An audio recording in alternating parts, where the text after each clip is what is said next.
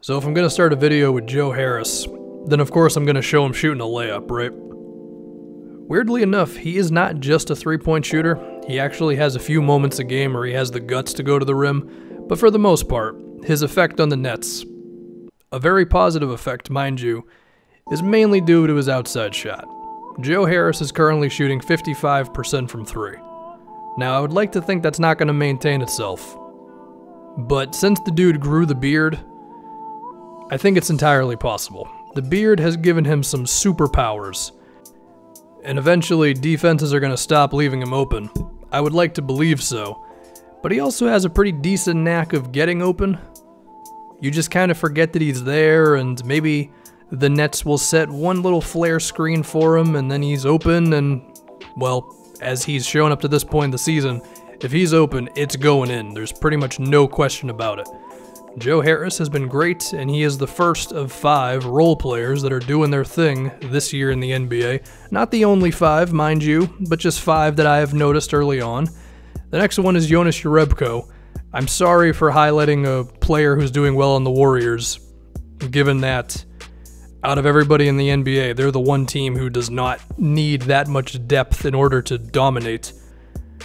But even so, Jerebko's been good. Of course, his highlight play this season being the tip-in against the Utah Jazz, where KD missed that little free throw line fadeaway.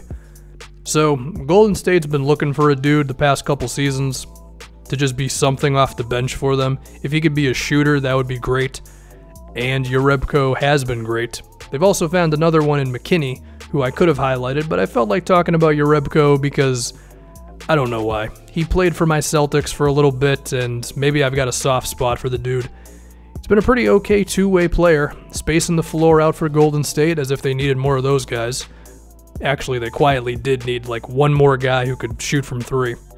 And so now I think the Warriors bench is looking good. You got Iguodala, Livingston's going to be healthy at some point, and Jerebko is another shooter. Nemanja Bjelica is a shooter, and he screwed over the 76ers in the offseason. Made him think he was going there, and then last second he flipped the switch, went to Sacramento, and this has quietly been one of the more impactful things to happen this offseason as the Kings have been scoring pretty efficiently, and a lot of it is because the floor is spaced out. If you were looking at the depth chart of who was going to start at their big man positions, I don't know if everybody was saying Bjelica, because if you're looking at the talent, you would think, well, Cauley-Stein's got to play the 5, and you probably want to put Bagley in there just because, you know, he's Marvin Bagley. Nope. Bjelica at the starting 4 spot has been huge for these guys, and it's just made the entire team click. It's spaced the floor out for De'Aaron Fox. It makes them pretty tough to defend because you already got Buddy Hield you got to care about, so now there's another shooter. But it also helps that Bjelica is not just a stand-still, catch-and-shoot kind of a dude. He can go off the dribble, he can cut inside. Here he is beating Dwayne Dedmon in a one-on-one. He can just kind of do a little bit of everything, and he's been a pretty big reason why the Sacramento Kings have been a respectable basketball team, which is a hell of an accomplishment for a team that has looked rough for a few seasons. So, Nemanja Bjelica, just make this guy the mayor of Sacramento already. If you're not going to make it De'Aaron Fox, then give it to him. We're heading to Toronto for the next one. I don't go too long without talking about Pascal Siakam because the dude just keeps on getting better. So, kudos to Nick Nurse for fixing up the Raptors lineups a little bit. Doesn't play Ibaka and Valanciunas together that much. Has Siakam as their starting 4, playing a lot of minutes. And it just makes them so much better. For one, their athleticism is just overwhelming to so many teams. I mean, Siakam can just fly down the floor, but he's also like pairing that athleticism up with some decent ball handling abilities, and then his defense is, of course, well, it's really good.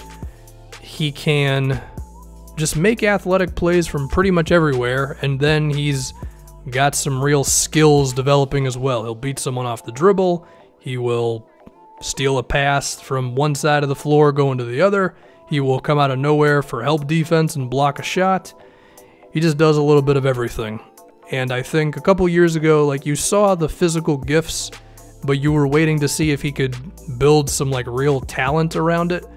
And he's definitely doing that. And if he keeps going on this trajectory, then he is going to be, well, I say this pretty much every time I talk about the guy, but it's the truth. He's going to be the kind of power forward that every team wants, and you could make a case that he's pretty much already that. Finally, our last guy, a point guard, Shelvin Mack for the Memphis Grizzlies, who's putting up a solid like 11 or 12 points a game right now.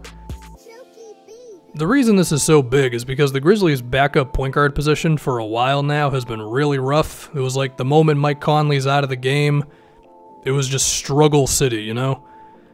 And Mack is coming in there, and he's just making shots. I mean, I don't think he's like a crazy gifted playmaker. I don't think he's gonna lead your offense and all that, but if you need someone to just get some buckets and make the occasional pass here and there, Shelvin Mack's got you covered. He is taking over Raymond Felton's spot as the best chubby point guard off the bench in the league. He's kind of like deceptively athletic. He can beat guys off the dribble more often than at least I would think he can. And he seems pretty savvy in the pick and roll, and he's a really confident shooter as well. His shooting probably being his best quality up to this point. And he's allowed the Grizzlies to be decent. So far, they're 6-4 on the season, which is better than I think some people would have envisioned. The biggest thing for them, Conley and Gasol can stay healthy, and if they can, on top of, just this balanced roster they now have, Shelvin Mack being a part of that, they could be pretty alright. Shout out to Shelvin Mack, and that's it.